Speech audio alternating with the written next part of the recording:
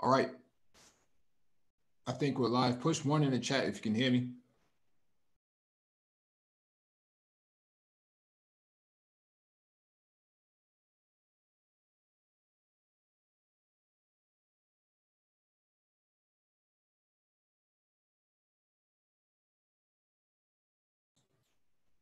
Hey, thank you for that confirmation. Welcome back to the Black Brain Trust. This is episode 591, Space and Technology. Please hit the like button as you come in, share the video if possible, and hit that notification bell so you get all the updates from the Black Brain Trust, including those posted on the community tab.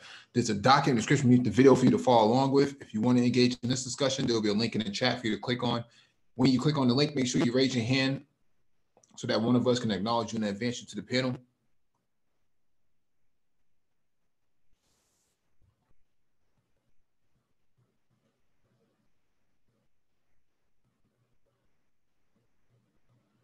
All right, let me drop this link. Let me drop the link.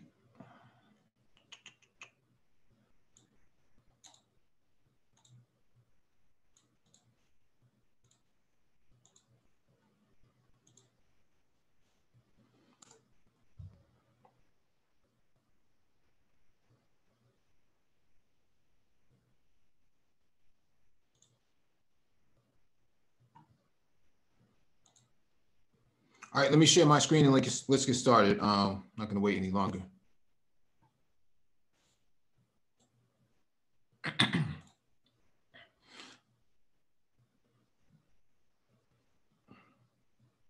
All right, so first item on the docket is from CGTN. Pandemic speeds up robotic food automation. We've been talking about this. Let's go through this.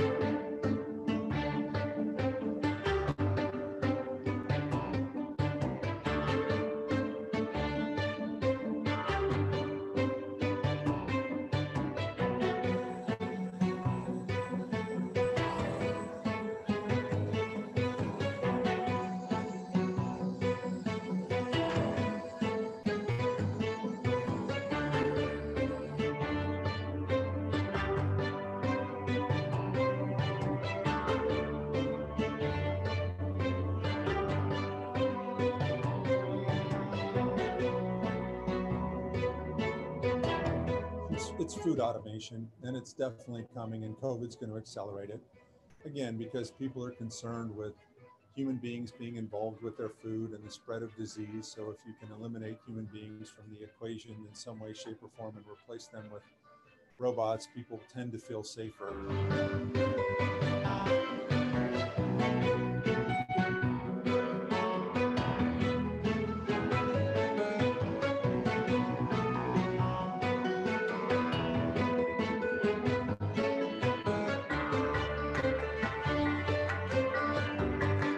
To me, the value proposition kind of works, but I'm still skeptical that they'll be very successful. And if they are, they'll be successful during the pandemic, but will go away just as quickly as they popped up.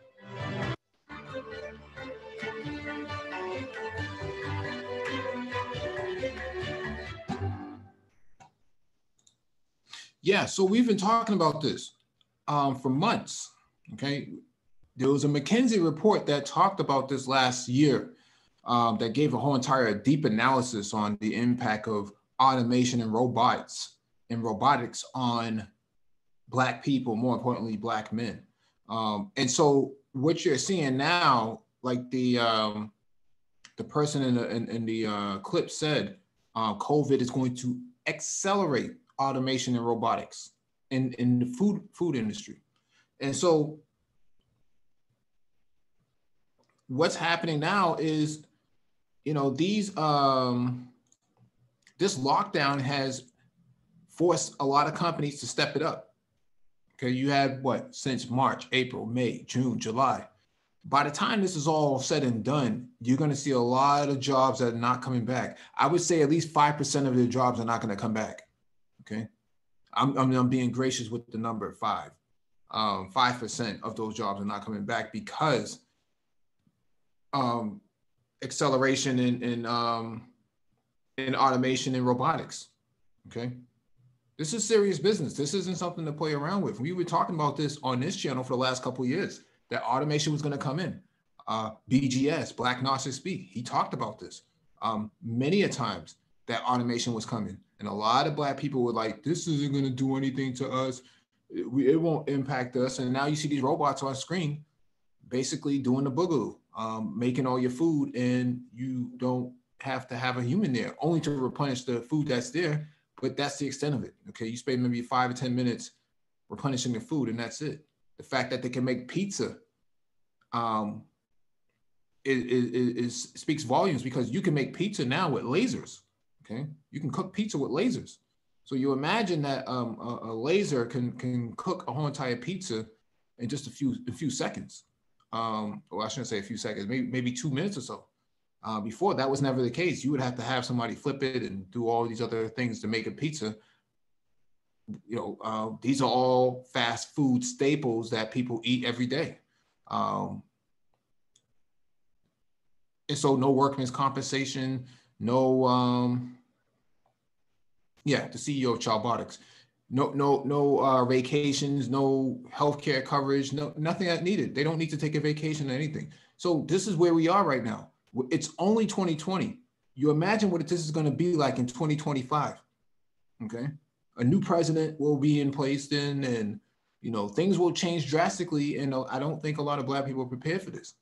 But we have tech talks and we have these space and technology live streams for a reason, to keep people in the know, so no one can ever, you know, come back and say, oh, well, you know, no one told me about automation coming in. But in reality, we did talk about automation. We talked about it ad nauseum, and here we are talking about it again in the food industry.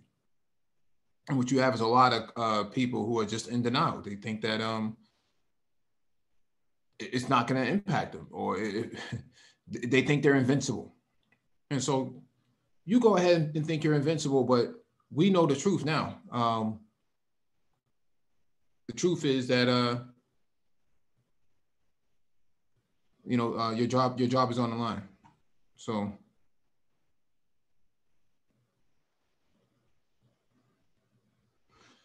all right. All right, so next item on the docket is from TechCrunch, from farm to phone, a paradigm shift in grocery. Speaking of food. In the blink of an eye, millennials, moms, and grandparents alike have abandoned the decades old practice of wandering dusty grocery aisles for the convenient and novel use of online grocery. While Instacart, Amazon Fresh, and others have been offering an alternative to brick and mortar grocery for years, it is the pandemic that has classified them as an essential business and more than ever afforded them a clear competitive advantage. But these past couple of months have seen not only drastic changes in consumer behavior, but also fundamental shifts in business models adopted by grocers worldwide. These shifts are not temporary. Indeed, they are here to stay. Corona catalyzed and permanent. For the consumer, online grocery generally starts and ends the same way. They place their order on an app or website, and hours later it shows up at the door. But the ways these orders are being fulfilled run the gamut. The most widely known approach comes from Instacart, which relies on hundreds of thousands of human shoppers fulfilling customers' online grocery orders by shopping side by side with regular brick and mortar customers. The model clearly works for Instacart, which is valued at nearly $14 billion after its latest raise. However, this model is far from ideal. Even pre-COVID, shoppers were known to crowd out regular customers, not to mention introduce high delivery costs and the element of human error to the fulfillment process. One obvious solution has become the Central Fulfillment Center, or CFC. CFCs are large standalone warehouses, often serving distinct geographies, that can supply both brick and mortar stores and online grocery deliveries. As order volumes rise and consumers demand faster and faster delivery times, innovation has already been infused into the CFC model.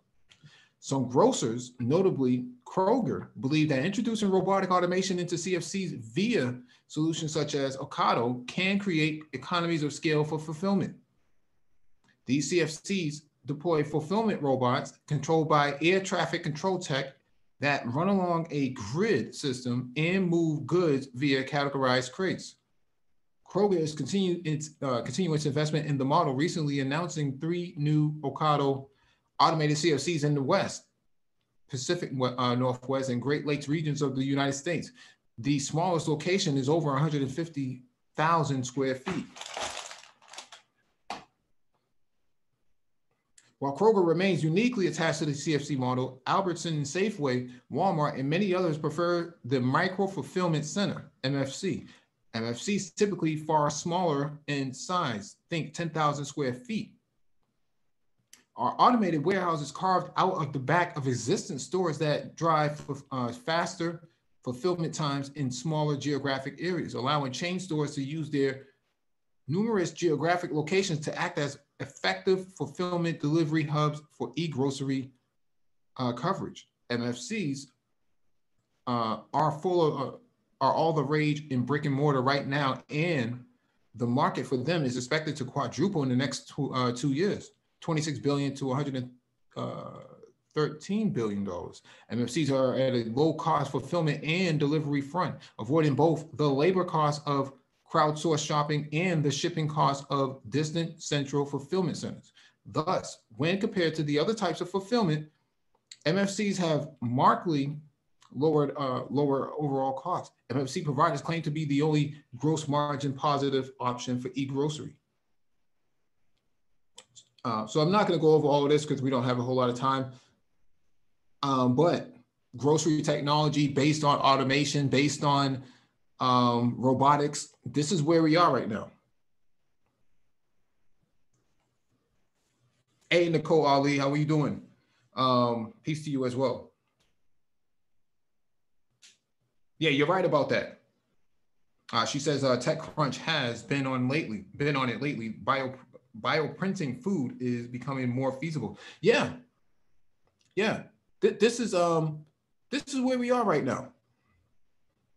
You know, you got restaurants going automation. You know, a lot of brothers used to flip burgers coming out of jail, coming out of high school. Now that's not the case anymore. Okay, robots are fulfilling those jobs, and then you have, you know, these micro fulfillment centers and central fulfillment centers that are actually automated now. Okay, so you have a bunch of people just running around with carts that to fulfill people's orders. That's all you're going to be here doing. How long is that going to last for before they automate that process? Okay, at some point that process is going to be automated too.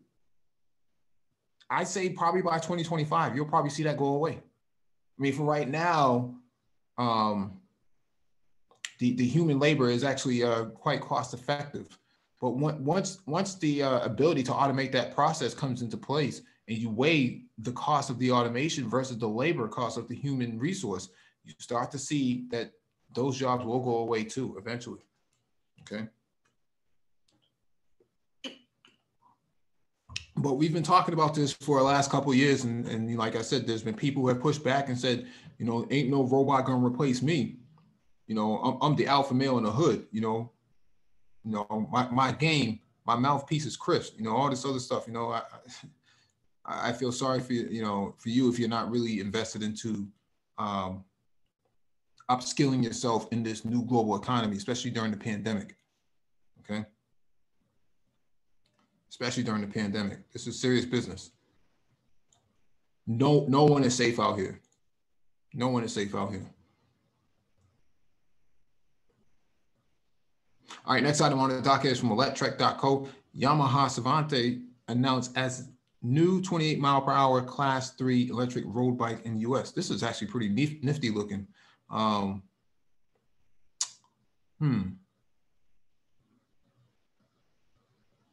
Yeah, I do like it. I have to say so myself.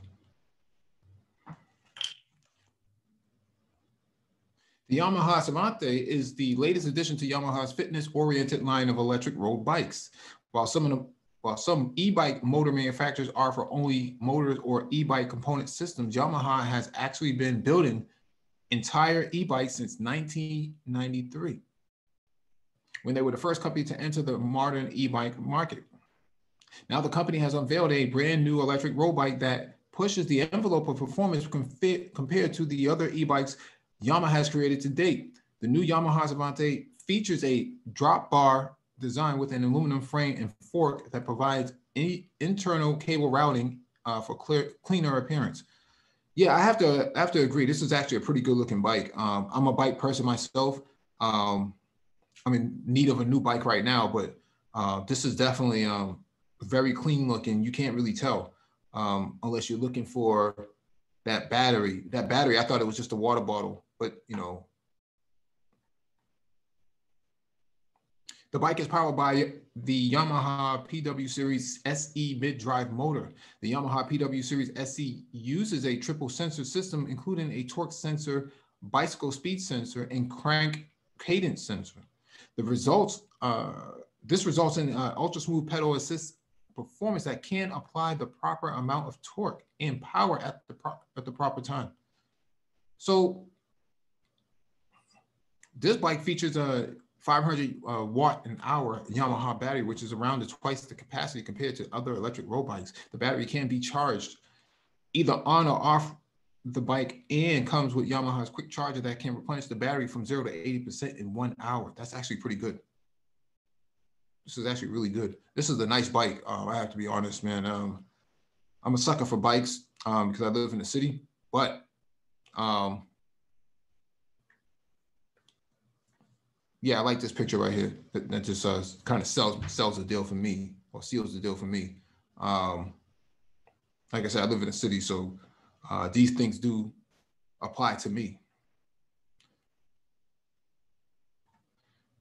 So yeah, that's where we are right now. Micro transportation, in terms of like e-bikes and stuff like that. Complex Design has talked about micro transportation for a while now on his channel. How this is going to be an emerging market. Yeah, anybody can click on the Zoom link. Nicole Ali.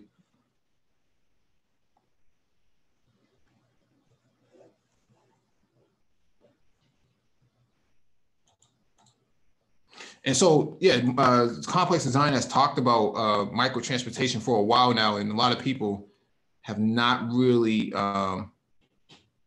taken this part serious. This is a growing market. Bird scooters, okay, was rated at $2+ billion market valuation. Okay, they're a startup. Okay, they went live, I think, in 2017. $2 billion in 36 months. You do the math. Okay, there's a lot of money in this market right now. Complex has been talking about this for a while. Okay, he's been talking about this for a while.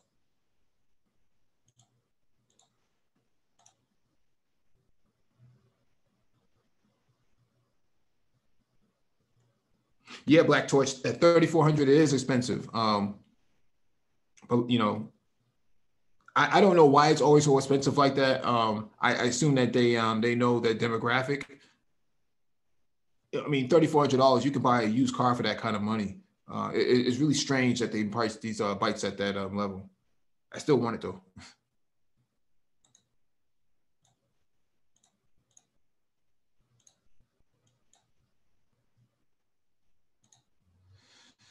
All right, we got Black Torch on the panel as well as Miss Nicole Ali. Hey, how you doing? I'm good. How are you? I'm all right. A little tired, but yeah, I'm enjoying your stream. Thank you. As always, it's good. Thank you. Thank you. Do you have anything you want to add? Well, I was reading TechCrunch. They were talking about the bioprinting, so the 3D printing of the food. Mm-hmm. I don't know if I just saw the food and I was like, oh yeah. Mm-hmm. So that's where with what you were talking about with distribution, right? Yep.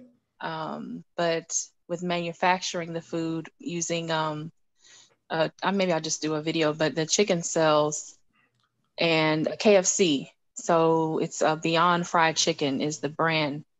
Mhm. that they want to come out with, where they're basically 3D printing the chicken, the fried chicken. Now, what do you think that's going to do to the farmers? I mean, the farmers who grow all this chicken to Right. ship. I mean, this could put them out of business, right? It could definitely put them out of business, but this is a cheaper way of production. It's Mhm. also better in terms of quality control and management. So I think that's why Russia has been talking about that. They're really big on that. Yeah. So that's why I think like it just makes more sense going into the future if you want to prevent, keep down diseases since we're in a pandemic right Mhm. now. They're thinking into the future as far as like bird flu. Of course, this could translate easily into pork, swine flu, more Yeah. prevention than anything else. Yep. Mad cow disease and stuff like that. Yes. Yeah. So they're moving up to me, based on what I've seen and reading and everything, they're just moving up the chain of animals, going from the animals that people eat mostly worldwide. Mhm. But the issue is going to be like switching into plants and maintaining long-term shelf life with plants, for instance, because you have animals that the meat that you're printing, but it's just going to be meat. Like the farmers, I don't know what they're going to do. Even farmers that are harvesting like wheat or rice or grains and stuff, I don't know, because this is the end product, right? This is not like well, I guess they could print a chicken, but this is, it's printing Mhm. the end product of that animal. Mhm. So I don't know. It's interesting though. Yeah. I Well, can only go ahead, Black Torch. well, they still need the active ingredients to do it. Even if they start with cells, you still Mhm. need some ingredients, that mixture, to come up with your so-called secret sauce. And Right. there's also maybe a problem, which we don't know about, long-term effects of generating cell cultured meats. We don't know the long-term ramifications of that and how it will affect the human genome, or the That's true. bacteria that we remember. We're more bacteria than we are genes.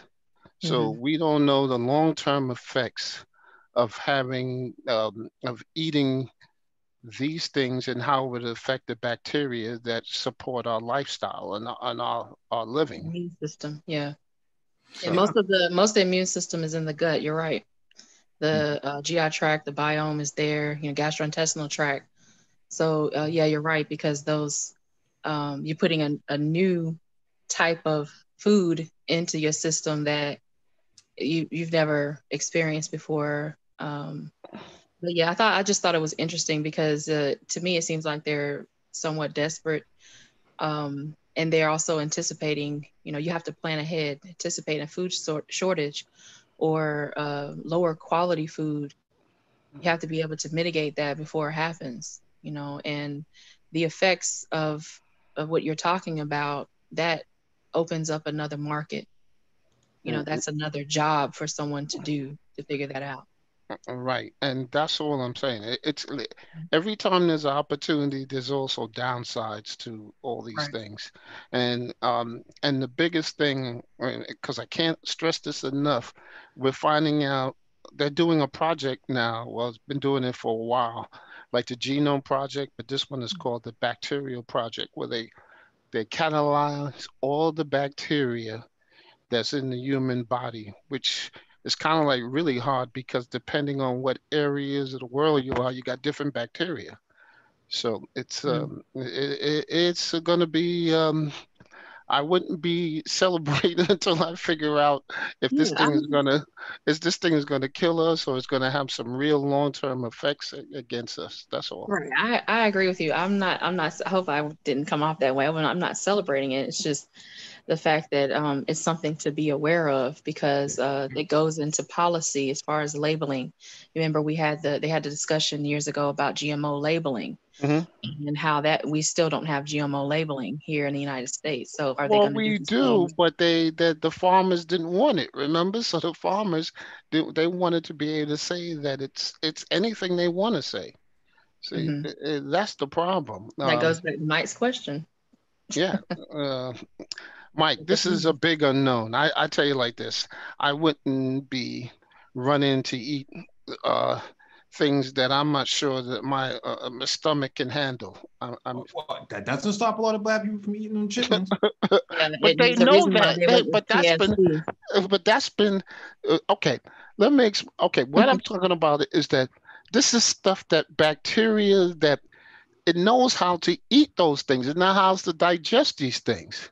Hmm. Now you introduce cell culture things that's not existing. Well, I can't say not existing, but maybe um, a camorra of different things Yeah. to Mhm. come together. You don't Hmm. know what it's going to do inside the human body. Yeah. I mean, well, they've looked at chimeric genetic polymorphisms. They've done all types of mutations on um, different things, and then done it in reverse. They've looked at how those changes in the food will affect different organs, and then they've made those changes in the organs of the animals and looked at it the other way. And so they have a good grasp on what effect that could have on humans as far as colon cancer. A lot of people are moving towards ketogenic diet or a vegan diet. And so that they've looked at that. There's lots of studies that are looking at what its effects on mice and rats, even in primates. They're very expensive studies, but they're being done. Hmm. So I don't think that they don't know what they're not just shooting in the dark, so to speak. Oh They no, to I'm be in that done, in I'm you know. in I can't tell you exactly what I do, but I'm Right. in I blur the line between IT and biotech. So Okay. it's I'm not saying they're not doing it, but I've seen things where they thought they had everything locked down, and then Yeah. they didn't, and then something because the human body is so complex with all these different things that we're still finding out new organs that we didn't have before, that we never knew that we had, or new functions of things that we didn't, and new body parts that's doing things that we didn't know that it was doing before. So it's and we think we had it locked down. So I don't I'm just I'm just being not pessimist, but I'm just looking at anything with a skeptical eye right now, Yeah, just because analyzing it. That yeah, makes sense. because we're running headlong towards this thing. It's not like, okay, I'll give an example. We got vertical farming that's going to be, because this Mhm. whole thing is saying we're going to come to do um what is it called, food shortages and things like that.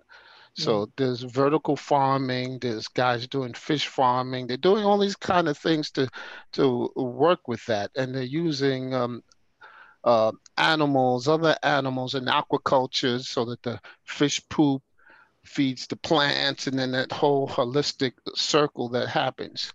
So Mhm. I just think that right now, I hope that we're looking at things, and before we jump into jump into the water. That's all I'm saying. Yeah. Yeah. I didn't mean to come and take over or No, anything or no, no, that's fine. misdirect everything. I apologize for that. No, no, Yeah. no, no, it's fine. It's fine. We do this all the time. Let me just Yeah. jump to this Especially article. with me, so I'll shut up. Yeah, What's let your me, name? You Black Torch? yeah, but- Yes. Okay, good to meet you. I'm Nicole. All right. Okay. all right, let me jump to this next one from TechCrunch again. Aurora expands Texas in a bid to ramp up self-driving truck efforts. We've been talking about Aurora for a while, as well as Waymo and the rest of these, Too Simple and the rest of these automated truck companies. So here they are. Hmm. Aurora, the autonomous vehicle technology startup backed by Amazon, is expanding into Texas as it aims to accelerate the development of self-driving trucks. The company said it plans to test commercial routes in the Dallas-Fort Worth area with a mix of Fiat Chrysler Pacifica minivans and Class 8 trucks. A small fleet of Pacificas will arrive first. The trucks will be on the road in Texas by the end of the year, according to the company. Aurora's Texas office, which will staff about 24 people, will be mostly comprised of new hires. Aurora said it's hiring for a variety of roles, including technicians, team leads, truck drivers, and vehicle operators. And so I think Ty City has talked about this for a while now, because he works in this part of the trucking industry. He was working, I think, with Qualcomm or something like that, collecting a lot of the data off the trucks and then sending it out. And so he's been, I mean, he's in the DFW, so he's been talking about this for a while now. Okay. I'm surprised. Go ahead. No, I was just saying, okay, that's yeah, that's interesting. I've been hearing a lot about this. They're moving into this field now, more and more. I didn't know of Aurora as the company, but now that I see they're backed by Amazon, it's starting to make more sense to me. Yeah. Yeah, transportation, just in general, changing. Yeah, because Amazon has these fulfillment warehouses and whatnot that needs to ship pallets and whatnot, heavy Right. loads. They're looking at their best interest, but at the same time developing the technology. You could say the same thing about Google or Waymo. Apple just bought Zoox, I think it was. Yeah. You know, they're all looking at this. I don't know what Apple's going to be doing with it, but you know, Amazon, Google all make sense. You know, Too Simple said that they will have autonomous trucks crisscrossing the lower part of the United States by 2022.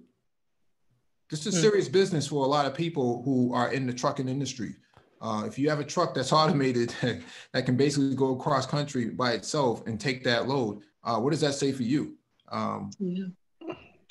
Well, it opens up, like I said, it opens up the field of vehicle security, because before you used to hijack a truck, you had witnesses. Now, if you take over that truck from since it's going to be running in an IoT environment, so if you take over that truck, who's the witness to say that whether you just hijack trucks now, and you don't have to worry about it. You could have it go redirect the GSP locator and all this, so it just opens up a whole new ball game. You mean cyber hack the truck?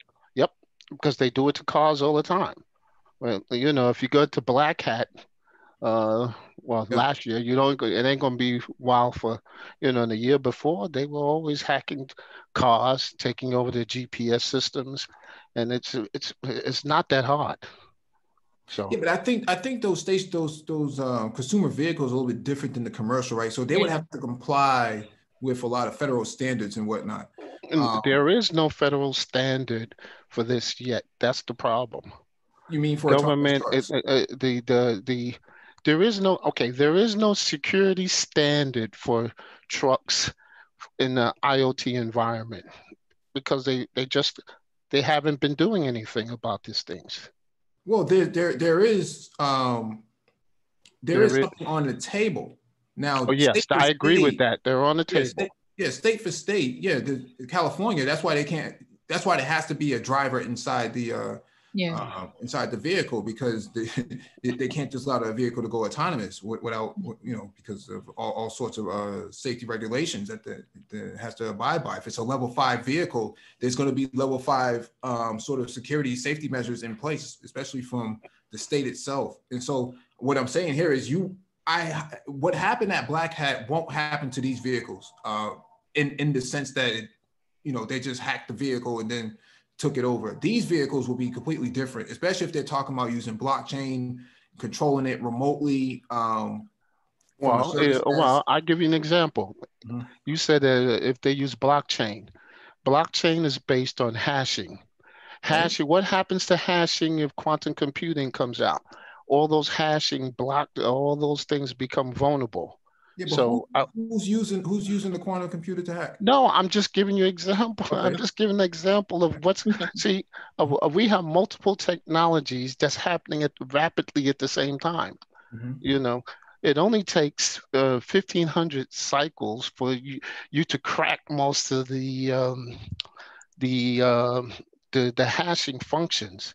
So I'm looking also at quantum computing, because that's part of my things I have to look at, and I'm looking at what is going to do to all these other technologies that's riding. Blockchain happens to be one of the major ones it may affect.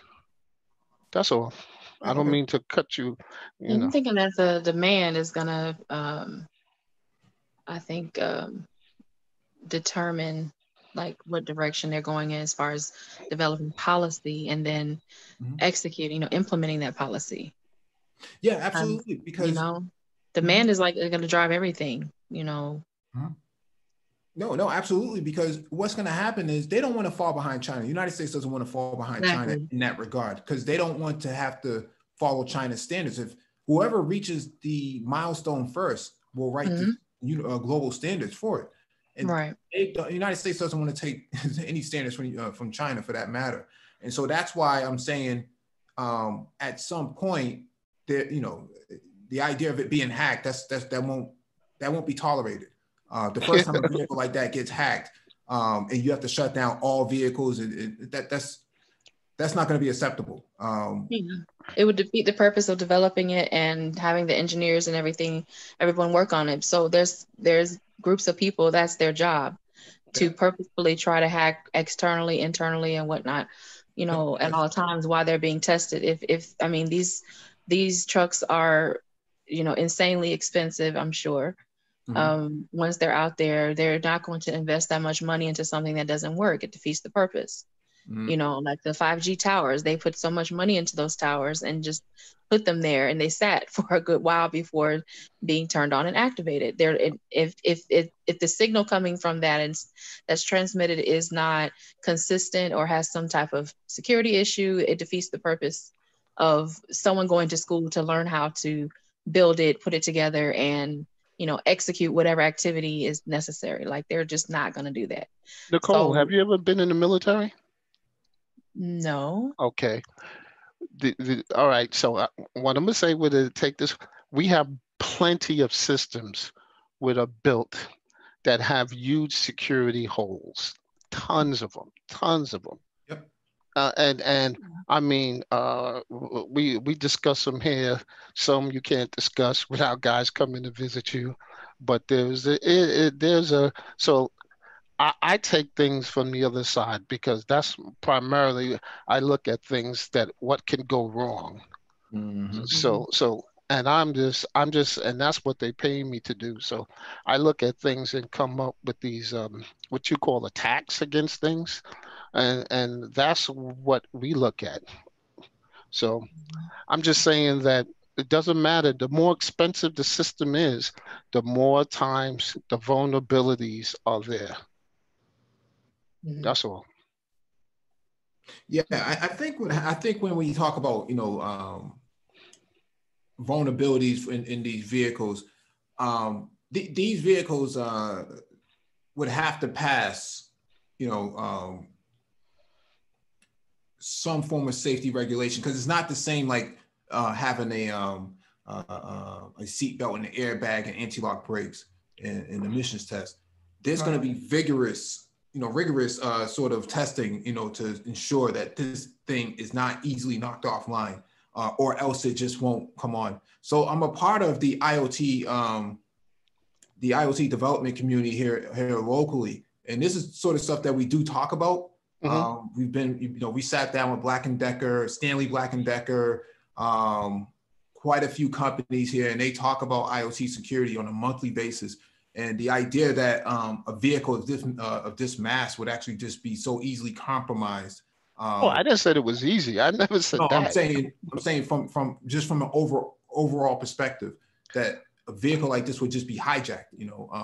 Right. That won't be tolerated within the community. I There's too agree many that it eyes. won't be There's too many eyes watching the development of IoT Yeah. in autonomous vehicles. Yeah. right. But you do remember, we always find what day zero attacks. There's always, because it's based on software, and there's also hardware attacks. So there's, like I said, I don't want to get into a technical discussion. I'm just saying, I just look at these things as new areas that it keeps me employed. That's all. Mhm. Yeah. Hmm. Yeah. All right. And, you know, A lot of these areas keep a lot of people employed, including myself. that's what, But you know, yeah, that's we need that. equipment. We need vehicles like this to transport a lot of the reagents, like chemicals that we need, like certain radioactive isotopes that, or not even the isotopes, but the actual canisters that would hold the isotopes and different things. Like we need it's better to have vehicles that where no one is, in the vehicle, to transport like large amounts of different things that we need. Just transporting something simple like, mice that are specifically engineered in some kind of way. We need that for whatever project we're doing. So yeah, I agree. I'm listening to both of you. I'm learning. I was just looking at it from like one perspective, but yeah, that what you're saying makes a lot of sense. Yeah, and we kind of look at this stuff. Security is the big thing about it because that's what it's called, the IoT Security Summit, and that's the sort of stuff that we do look for. But the thing is, there's no real standardization as of yet because no one can really. The more security you put in IoT, the harder it is to develop the device itself, and so that's why a lot of the devices get shipped out with basically no security at all. But if you're handling sensitive information in the United States, by law, you have to actually protect that information, and you actually have to protect the ability of that device from being compromised. And so a lot of these devices that are being shipped from China and or even being developed here are really out of step with a lot of the new data privacy laws, like in California, CCP. The GDPR, GDPR in Europe, and here we have Massachusetts data protection regulation, same thing in New York and New Jersey. And so if you have a vehicle that has all the sensitive information on it and has the ability of being hacked, you can go out of business. What happened when Equifax got hacked, the state of Massachusetts charged them up $50,000 per record. They lost 143 million records. Wow. Yeah, but that was one of those oligarchies because it's only three of them, so they just share, they absorb the loss, and then they move forward. But they lose the reputation. Right. Yeah, you don't want to ruin a reputation, and you also want to. I think I understand what Mike's saying is you want to be first when it comes to developing that regulation. I agree, but the Equifax is not the first line consumer company.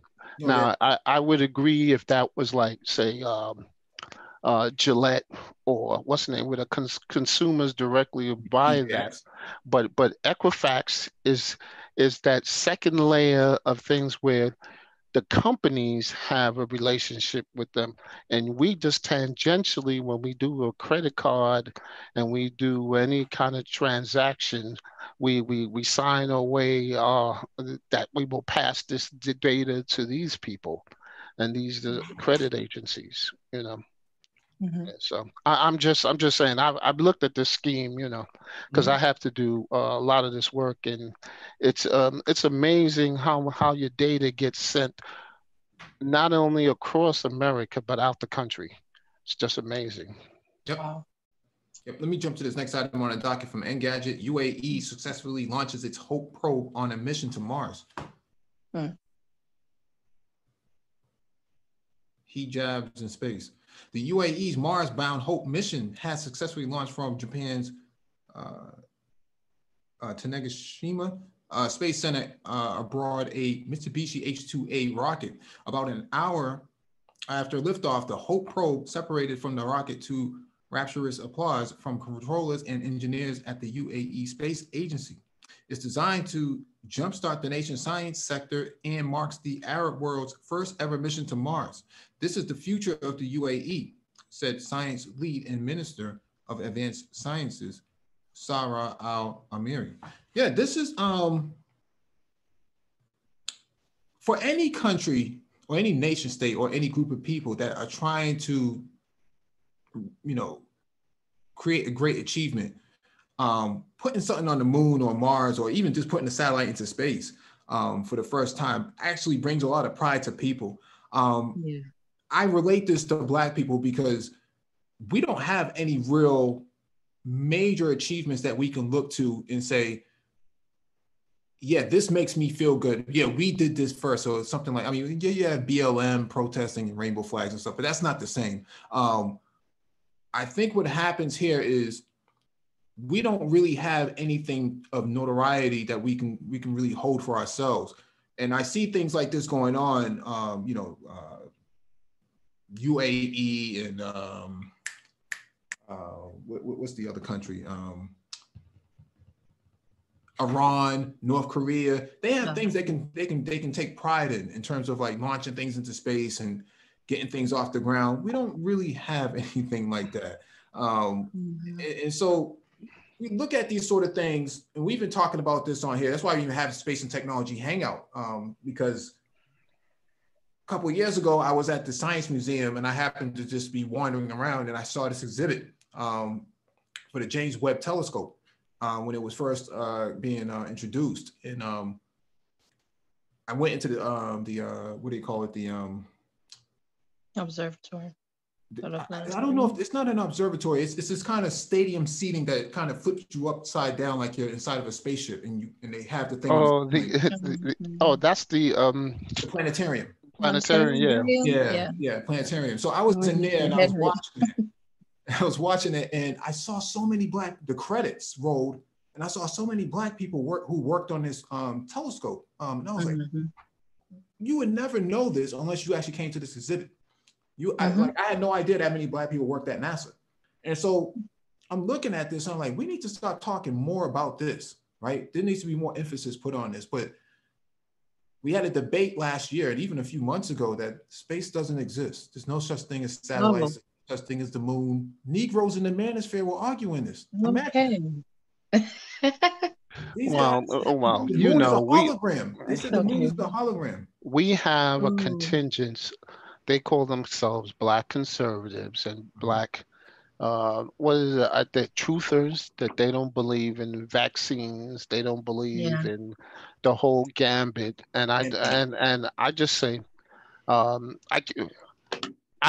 think that we need to just move on and let these guys go the way of Darwinian.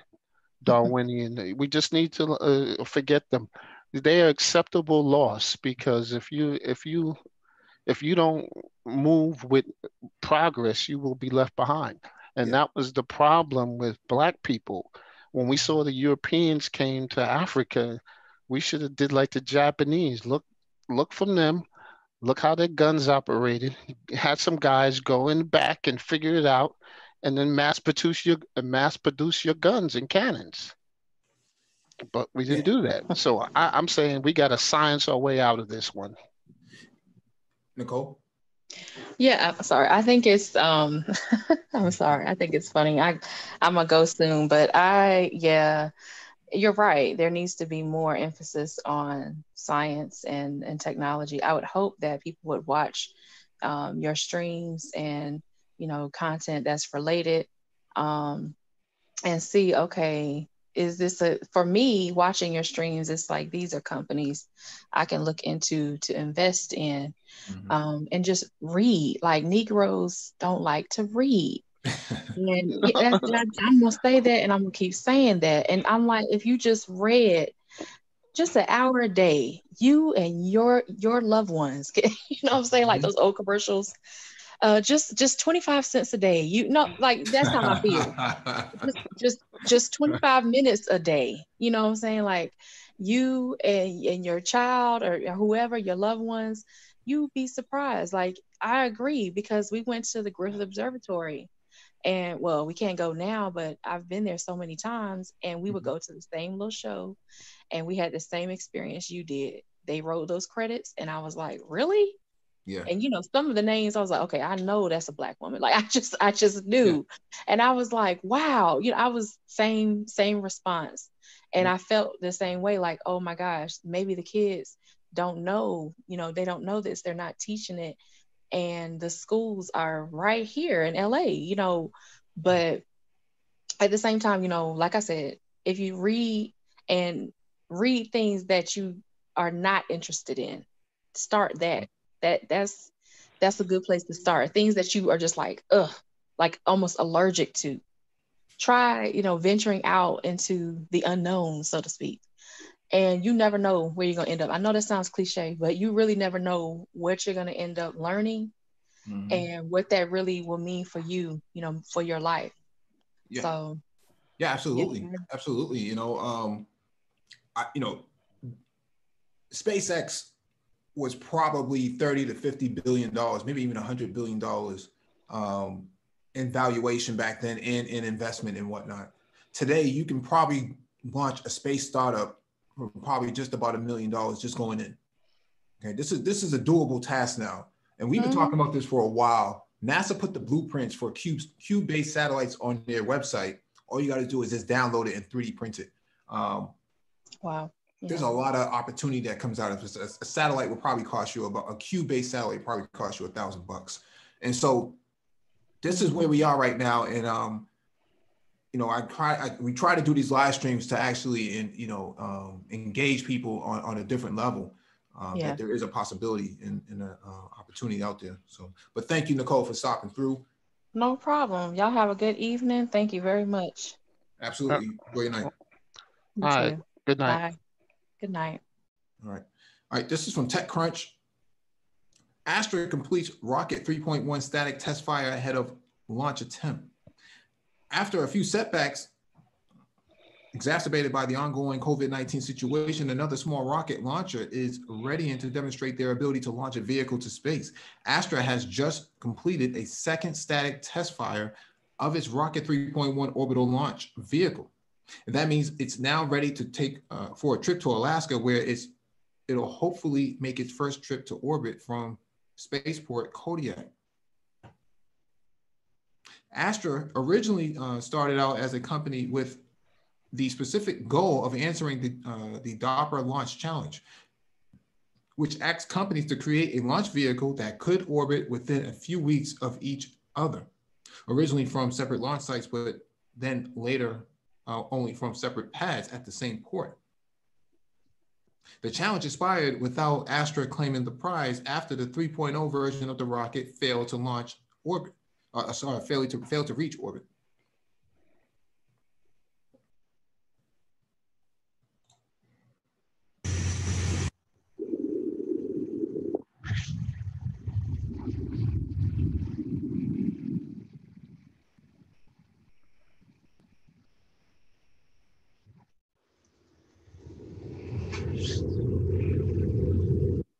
Wow.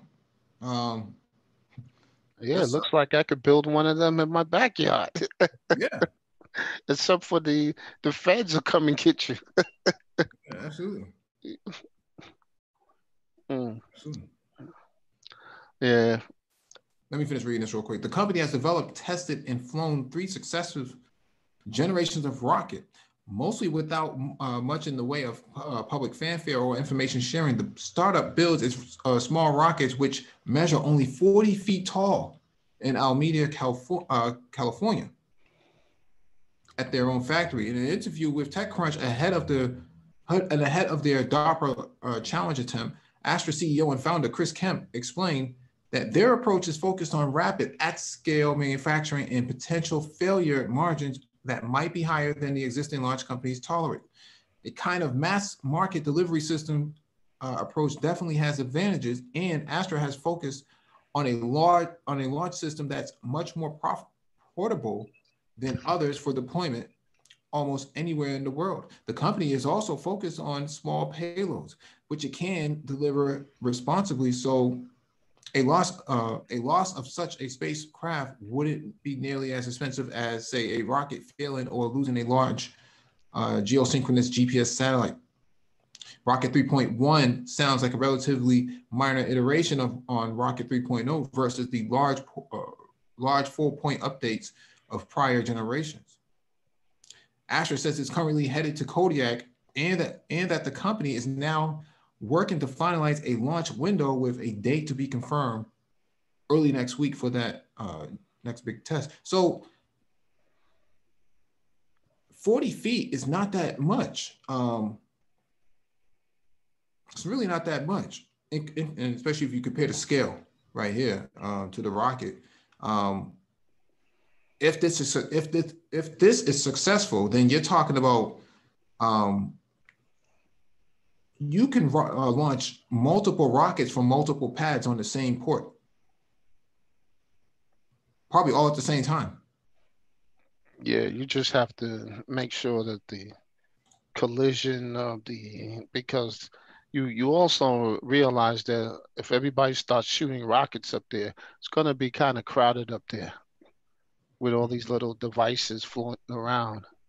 I think Tesla or one of them want to put in like 60,000 devices up there. Mm-hmm. So, it could be kind of crowded up there. Well, it is what it is, man. Even the projects was pretty crowded too, man. Nobody really complained then. The projects, you went there. Yeah, man. Oh, I didn't know you had projects in Boston, man. We used to. We don't have them anymore. Yeah, we still got them. Yeah, they knocked out all the. Well, they don't call them projects anymore. Call them condos in the Seaport area, but condos. Oh man, that's funny. Yeah, white people living on top of each other are considered condos, but black people living on top of each other is considered projects. So. Okay. Mm-hmm. All right, next item on the docket is from Engadget. NASA delays James Webb Space Telescope launch until October 2021. We just got finished talking about this. NASA has announced a new target launch date for the James Webb Space Telescope after it was delayed yet again due to the coronavirus pandemic and some technical challenges. The agency moved the target date from March 2021 to October 31st, 2021, based on recently complete scheduled risk assessment of the remaining integration and test activities. Of course, it remains to be seen whether the Hubble successor will actually be blasting off to outer space by October next year. James Webb was originally scheduled for a 2018 launch, which got moved to May 2020 and then again to March 2021. Due to its complex construction, needs a series of technical issues. It wasn't until April this year that NASA was able to put its enormous mirror to the test for the first time. There is also this continued uncertainty around the pandemic, which could still cause further delays. The telescope is being built to replace the Hubble, which has long outlived its lifespan. It has longer wavelength coverage than the Hubble and has greatly improved sensitivity, giving it the power to detect light from the first galaxies that formed after the Big Bang. The telescope can also be used to observe the atmospheres of nearby exoplanets to look for signs of habitability. The James Webb team still has to complete a set of extremely difficult environmental tests before the observatory can be shipped to its launch site in Kourou, French Guiana. If everything goes well and the pandemic doesn't cause additional issues, the telescope will be folded origami style for shipment and will be fitted inside its launch vehicle early next year. This is, this is really something from what I've seen. When we first started doing these live streams, this James Webb Telescope, these Black people were working on it, Black women and Black men. From what I know, this is supposed to be leaps and bounds better than the Hubble, right? The Hubble right now can see, very drastic things, right? Really out there things. But now you're talking about, seeing beyond the first bang, right? I mean, at the first bang, this is crazy, right? This is just crazy stuff. So I don't know if you have anything on this, Black Torch. Nope. Astronomy is not my strong point. But I do have if they ever talk about remote mining, I'm interested in that. These remote, like the Japan landed the stuff on the asteroid and started mining. That is big business. Yeah, Hayabusa, yeah. Yeah, that's what the money's at. Yeah, I mean, the money's in this as well. You know, we talked about like these cube-based satellites, right? Cube-based satellites, Mm-hmm. and the ability to take a celestron telescope, or even let's say a Canon DSLR camera lens, and pop that thing onto a cube-based satellite. How far can you see into space, into this galaxy at least, with a camera like that mounted onto a cube-based satellite, right? I have a friend who has a DSLR Sony. I forget the model it is, but he's able to see the moon on a clear night. Really interesting stuff. I mean, with his telescoping lens, and he can see that from the ground. I can't imagine if you put that same thing on a cube-based satellite the size of a lunchbox in space and use that for observatory purposes. There's Mm-hmm. a lot of that can come out from that. Oh yeah. Well, they can. I'll give an example.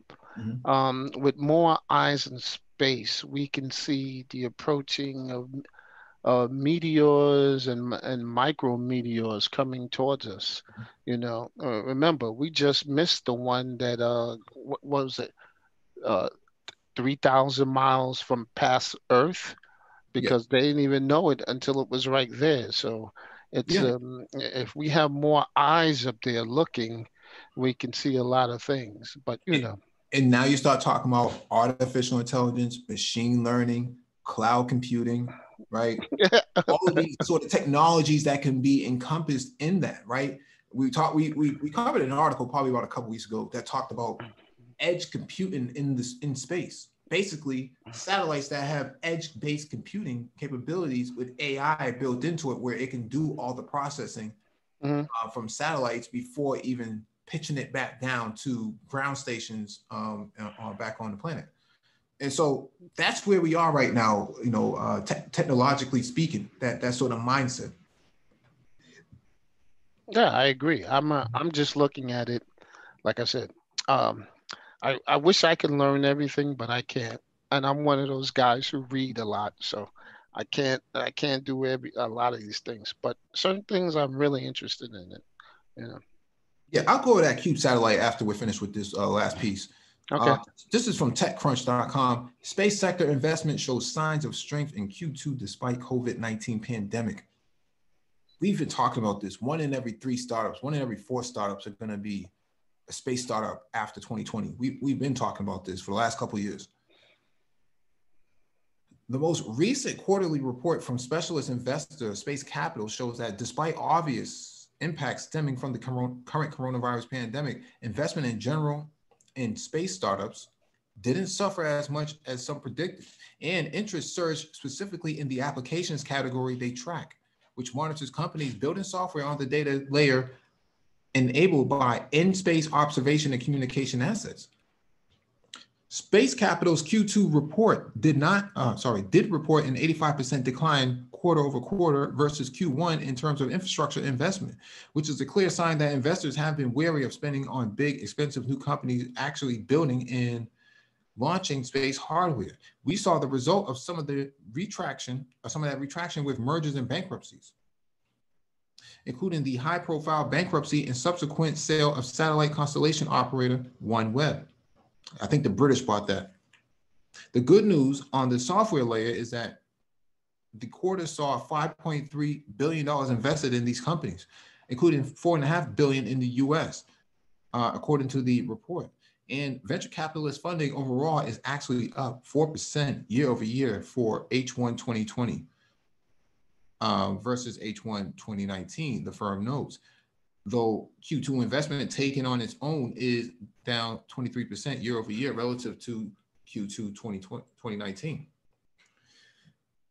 On the whole, the space sector saw $12.1 billion in equity-based investments to date in 2020 across 112 rounds, with early stage investments totaling $303 million of that across 67 rounds. The bulk of those were either seed or Series A investments. It's worth noting that the applications layer as tracked by Space Capital includes is essentially any company that relies heavily on GPS and PNT-based navigation for their software, including large companies like Waymo that need that data to make their self-driving technology work.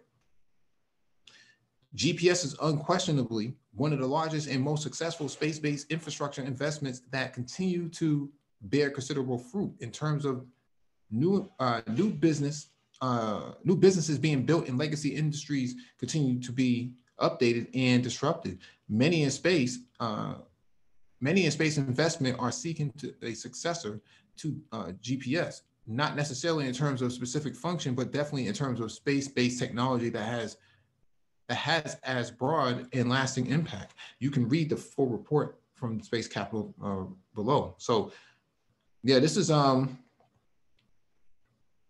something that we have been talking about for the last couple of years, that space startups, 1 in every 4, 1 in every 3 startups will be a space startup going forward post 2020, regardless of the pandemic. And these numbers show it. A pandemic is not going to slow this down. You're still going to have people being able to write software, people being able to use AutoCAD and other sort of computer-aided drafting systems to mark up, satellite design. They can spin all this stuff up really quickly and 3D print it. Yeah, I think the other area is the one that I'm looking at, which I like, is genetic gene therapy and things like that, molecular medicine, things like that. Yeah, that's a big one, because especially now, we don't know when the next pandemic is gonna be or how it's gonna affect us. So, it it's could a be around lot. the corner for all we know. The way China is spitting them out, it looks like it's like you ever see baseball and you got those guys in the batting, in the batting in the bullpen. Yep. Looks like China got 2 new ones ready for us. It's crazy, though. Well, we have another pandemic on our hands, which is poverty. That could be, Well, it could devastate the whole entire country if it keeps going like this.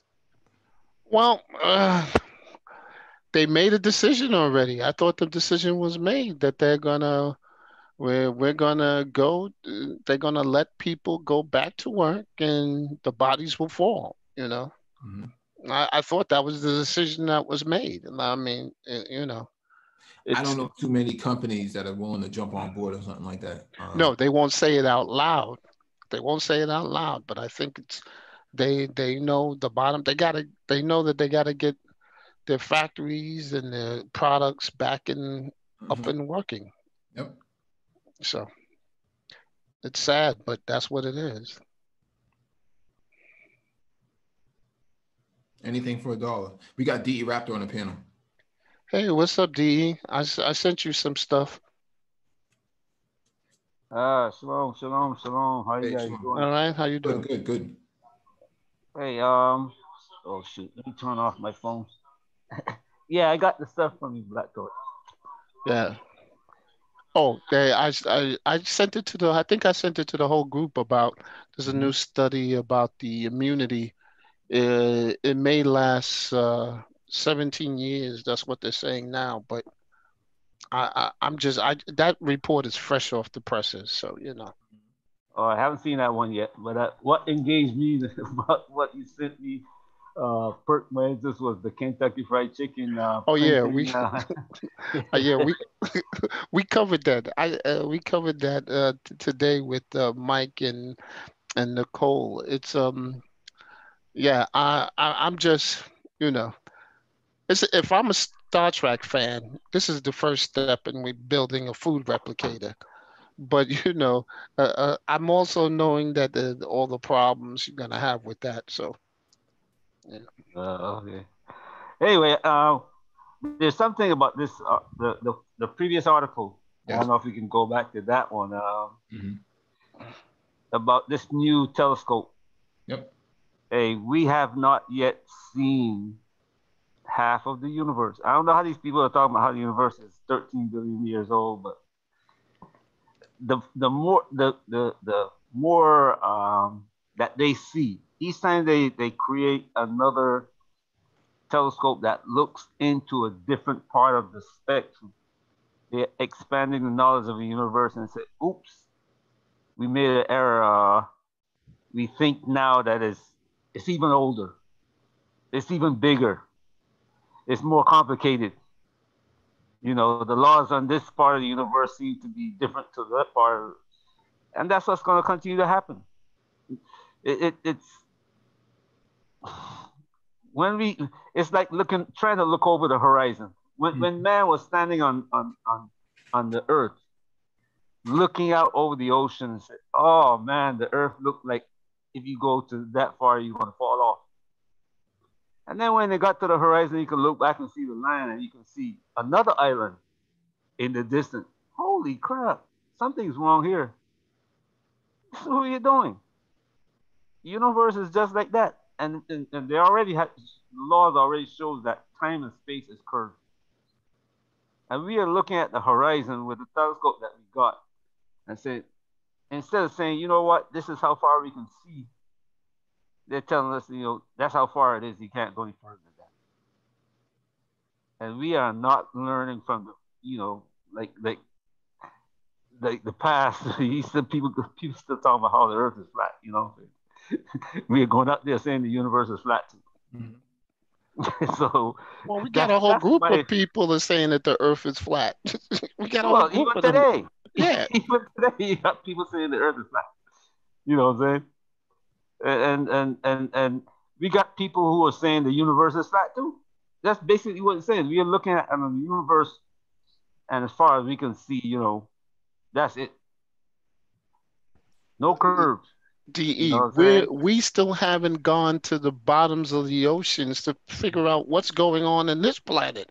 So I don't know what, you know, and we haven't even figured out how we work. So, you know, I think the greatest mystery for us is how we work, and then the place that we live on.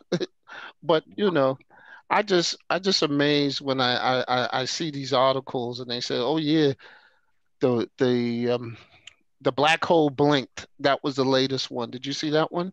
Yeah. I was like saying, who's writing these things? No. When I look at those things, I just have to laugh, bro. Because it's like they say, okay, you got a hole in the universe that sucks in everything. How much water can you put in a 1 gallon bottle before it overflows? You know what I'm saying? And when you start, I'm not gonna go there because you know it's about, we're not talking about that subject now. But anyway, the CubeSat that you guys are talking about, that's a magnificent idea. We talked about this a lot before because those CubeSats can look at the universe in every spectrum. You program one to look at the universe in magnetism, in the magnetic spectrum. Program another one to look at in the low frequency, you know, spectrum where you're listening to sound, where we can hear sound in our ear. And then you got the VHF spectrum and the HF spectrum, ELF spectrum. If you program these things to look, each one looking at a different spectrum in the universe, there's so much more that they'll see. And then you Black Thoughts are talking about mining. And that, what was it? I think it was Saturday or Friday. We were talking about that. And we were talking about how Elon Musk, he's building electric cars here. But I think his whole master plan is have this super corporation that is going to do everything in technology, including going out to space. He is like almost like an explorer. He is like the people who will get on a ship in 1300 or 1200 and go as far as they can to see what's out there. That's what he's doing. But in the meantime, he's creating a corporation that is going to be at the forefront of technology. Yeah. I think the purpose of Tesla is really to just license out intellectual property to other companies. I don't think that worked too well for him, at least not at this moment. But let me jump to this from NASA's website, nasa.gov. CubeSat 101, basic concepts and processes for first-time CubeSat developers, okay? This is a CubeSat. Look how big it is. It's about 4 inches by 4 inches. So, and it comes in a variety of formats. It can be stackable and things like that. So that's why you see in this first picture, you see solar panel, I guess the solar, the solar panels on there are pretty slim in size, and it's actually shaped like a wine bottle stack or something like that. Let me scroll down.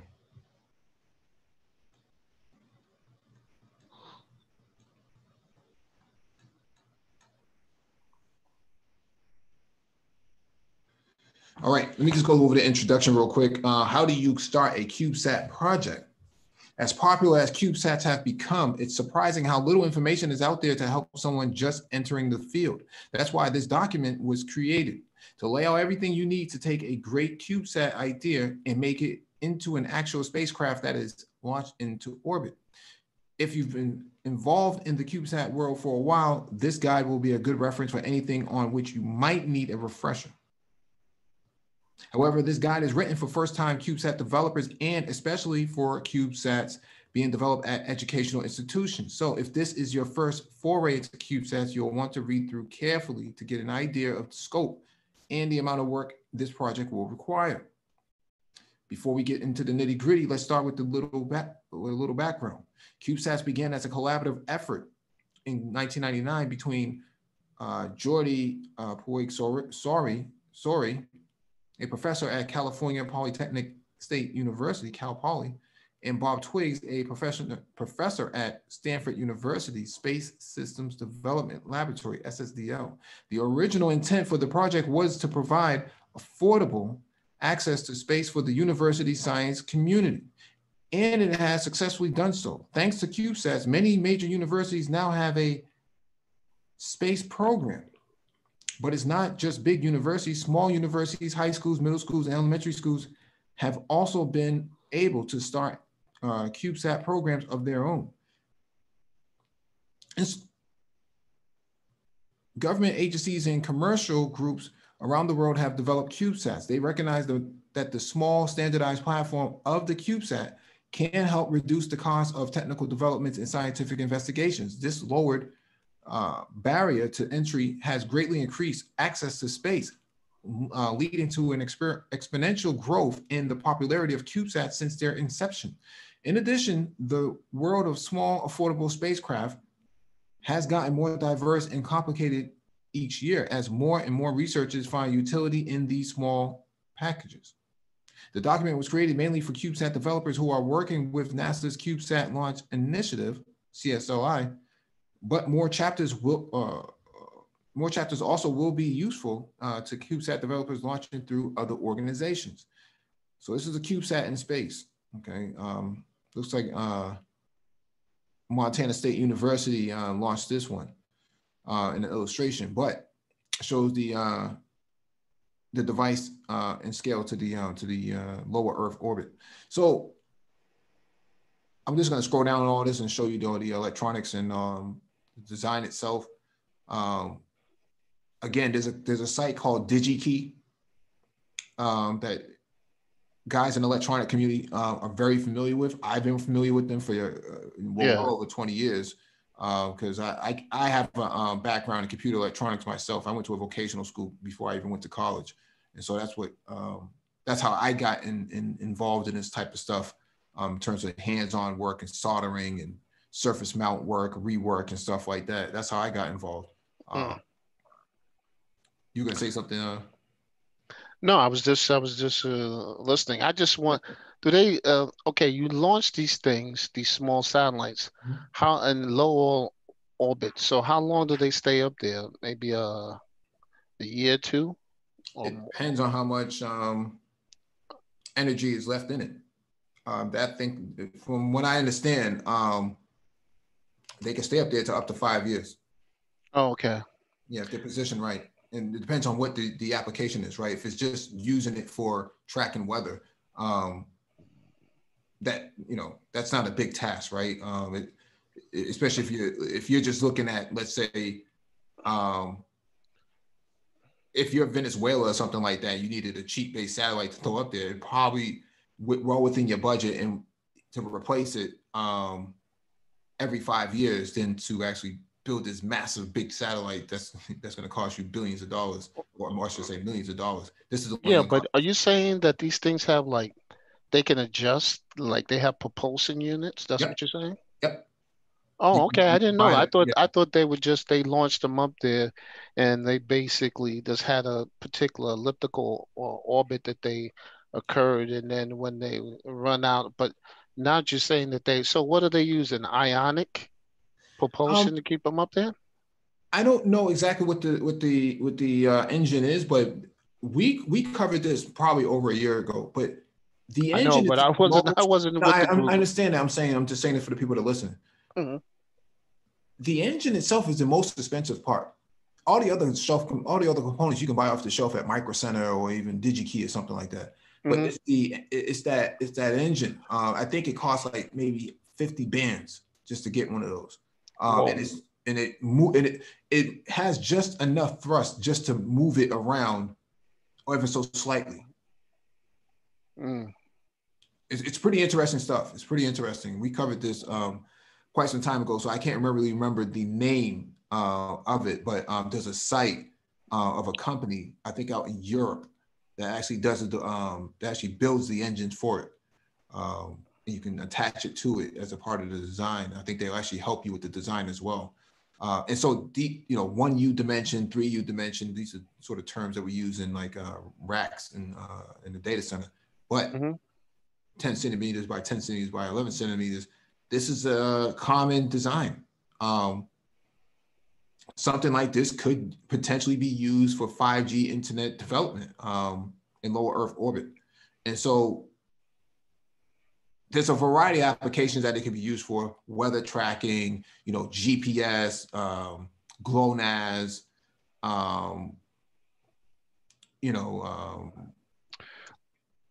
go ahead. No, you can use it for also um, geographic sensoring for crop development, Yep. all kinds of things. You want to make sure your tractors are going in the right rows and things like that. But it's interesting, these little things that they're putting up there. DE, I had a question for you. Um, uh, so you should get, since you know the guidance stuff, you should get into building the guidance for these things. Is he still there? I think he's on mute. No. Yeah, the thing is, like the original open statement said, this has opened up new academic space programs in not just big universities, but all the way down to the middle school, high school level.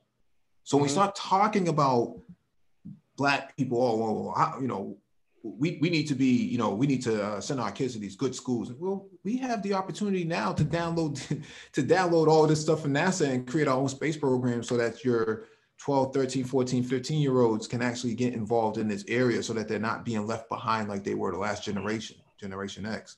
And so, Exactly. All we need is a make in a lot of these communities, a make shop. yeah, make a lab. Yeah, and we could do a lot of things that it will and on there was a little 13-year-old boy in Nigeria, and he was building all transformers, all kinds of things. Yeah, we covered. Not the one that they gave an MIT scholarship. There's another one building things. He's like 11 years old. He knows soldering. He knows all that. He's building all kinds of things. Yep. And with and all he got his information from the internet. Yep. Yep. That's the power of it. And a lot of people aren't taking this stuff very seriously, maybe because they don't know. But this document here, man, you can't go wrong with this. This is the Bible. This is everything you need to know to get involved in this type of stuff. We've gone over a different document that's very similar for NASA, but they kind of just give out the blueprint so you can print it. A lot of the parts, the physical parts and stuff, could be bought from Home Depot. Are you gonna put this in the chat so people Yeah. can see it? Yeah, it's gonna go in. Okay. I'm just going through it before we before you You close know, off. But the thing is, yeah, go ahead, DE Raptor. you guys said like I started off like you. Seriously, I was my third year of I wanted to be a CPA, and I was working in an office doing taxes, and the smoke in that office was killing me. So I went back to school, back to what I was doing when I was in the military. Mm-hmm. I went to technical school and started, soldering and doing all that stuff, and breaking down electronics to see what's in there, radios, trans, everything.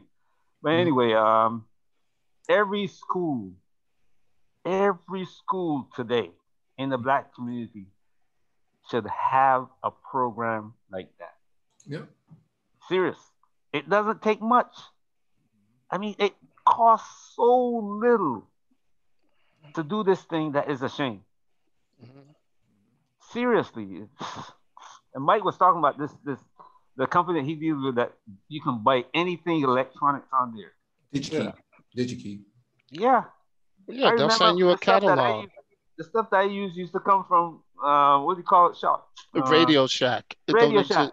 It don't Yeah. exist anymore. I was crying when they went out of business. Man, please. That hurt me when they went out of business.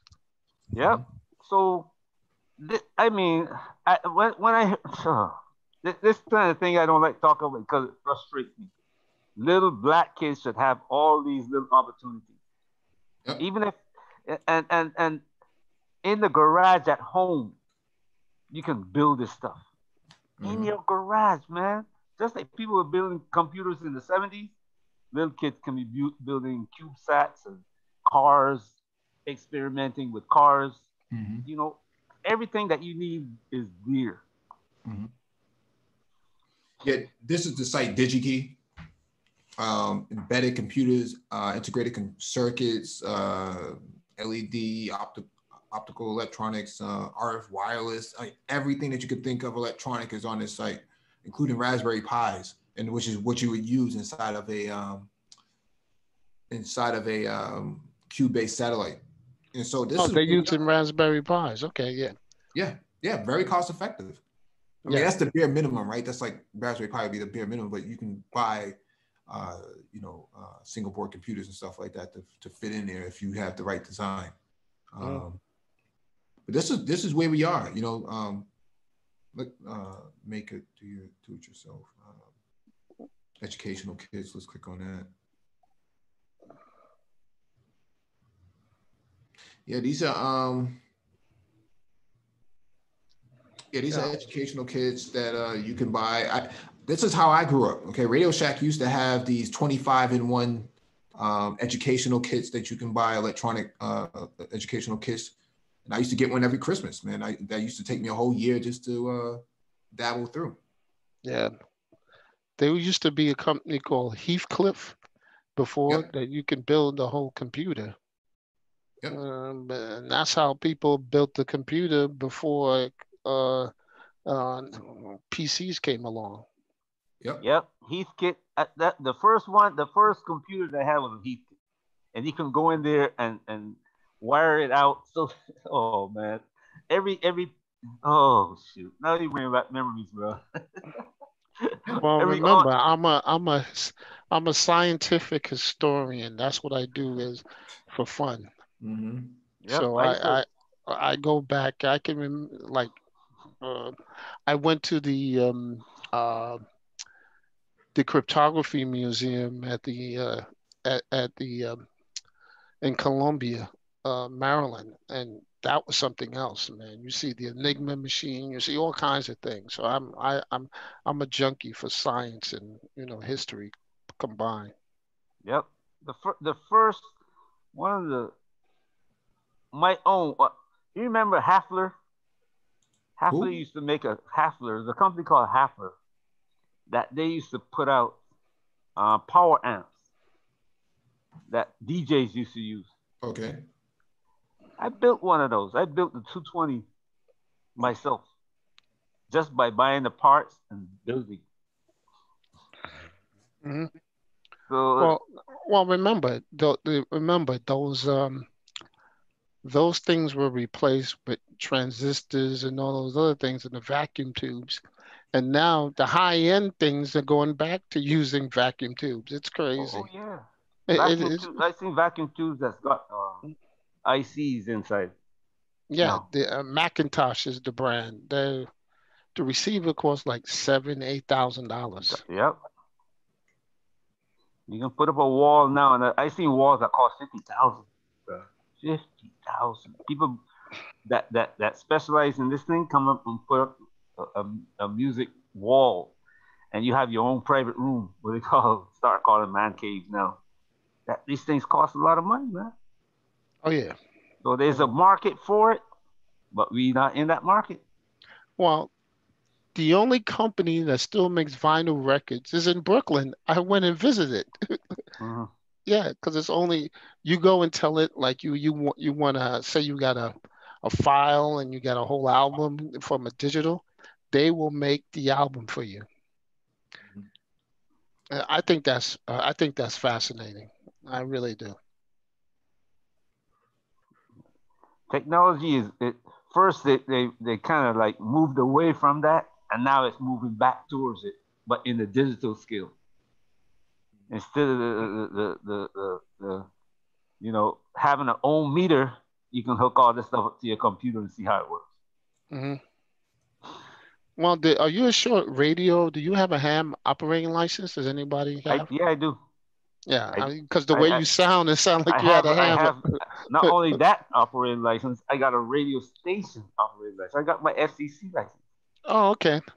So you know Morse code. I forgot it from the military. Yeah, yeah. Yeah, the thing is, you start talking like that to black people, a ham radio. You mean the ham sandwich? You know, Come on.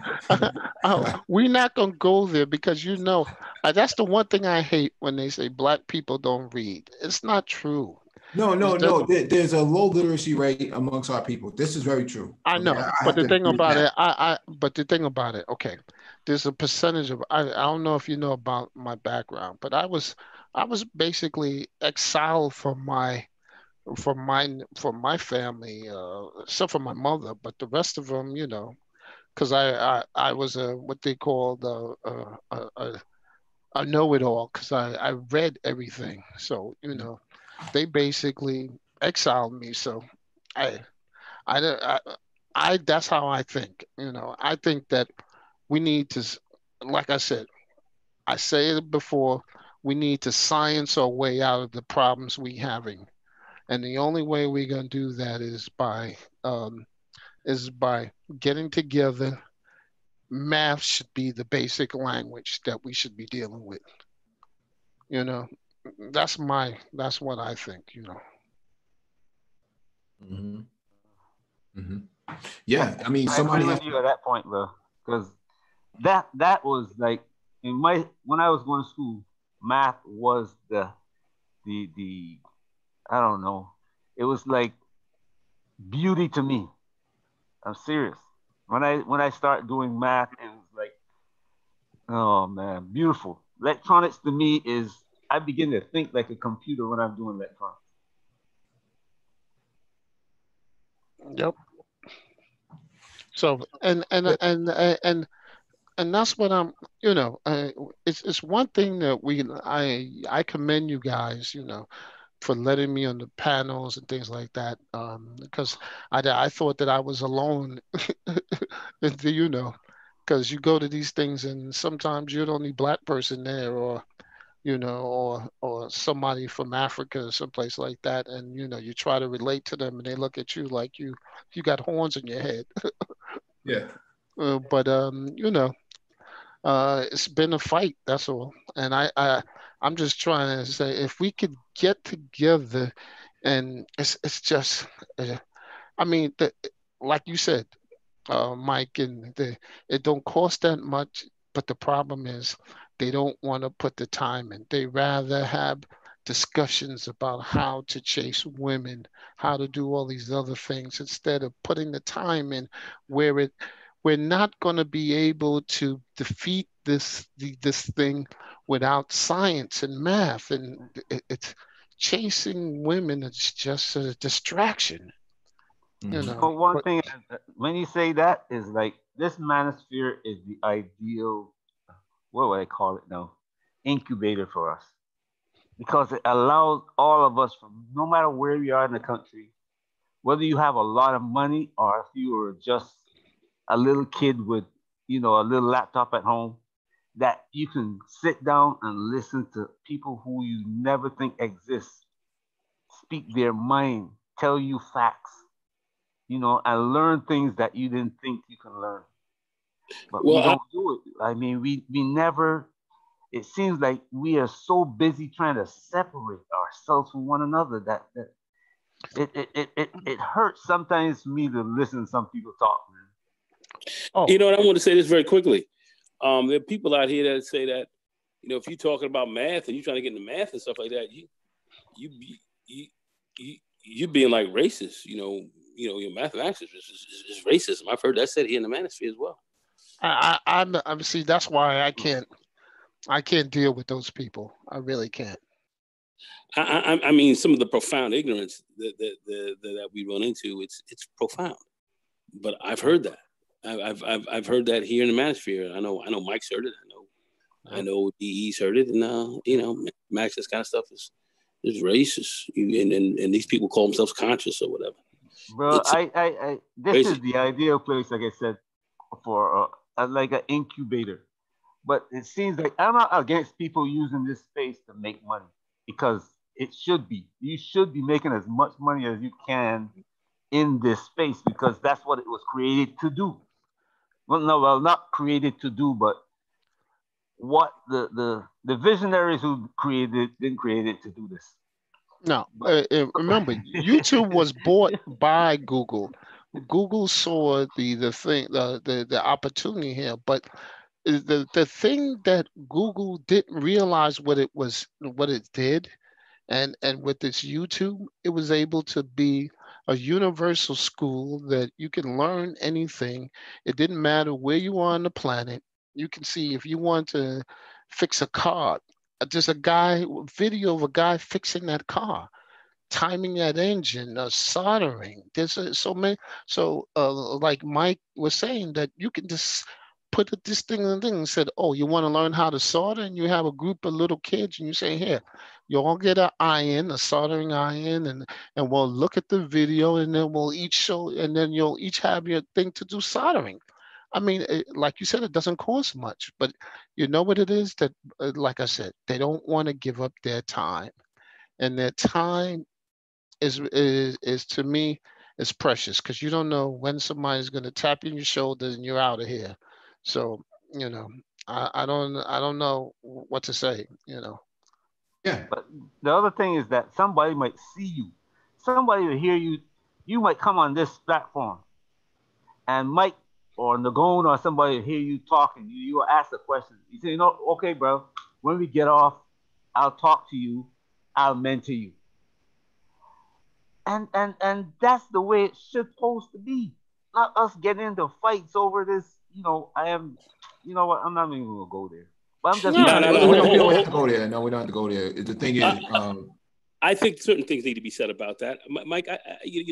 Mike, I know what you do behind the scenes. I see the role that you play behind the scenes on in many different areas. Highly Butterley. What DE said is right. I got one young brother, at least.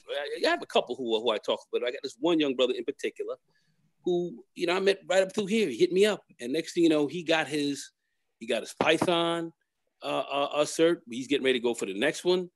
He didn't get it the first time. He was doing it on his own, and nobody was following him. Nobody was mentoring him. He didn't get it, but he got it when he hooked up with me and said, "Man, something? I wouldn't have done it without you." Now, he's moving on to some other areas, and he's moving on. He's not worried. He's not talking about women. He's not worrying about all that. That's not important to him. He's on his mission. He's on his game. That's the only reason why I fuck with this channel. This other stuff these guys are talking about and talking crazy and talking outside of their asses and talking insane, walking up saying stupid things, very ignorant on facts and so forth. who really has time to deal with that? I mean, we try to deal with that, but it's frustrating to have to deal with these people. But it's kind of a game we're going to have to play, because over here, we're doing things a little bit differently. They're not 500 people in the chat room all day long, and you're over here talking about this, that, and the third, and talking about who's doing this and who's going out with this and who's macking this hoe or whatever. We're not into that.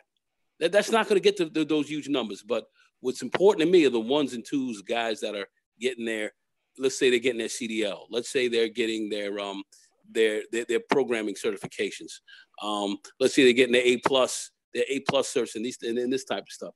That's what means a lot more to me now, because that's what I do in private life, tutoring and so forth.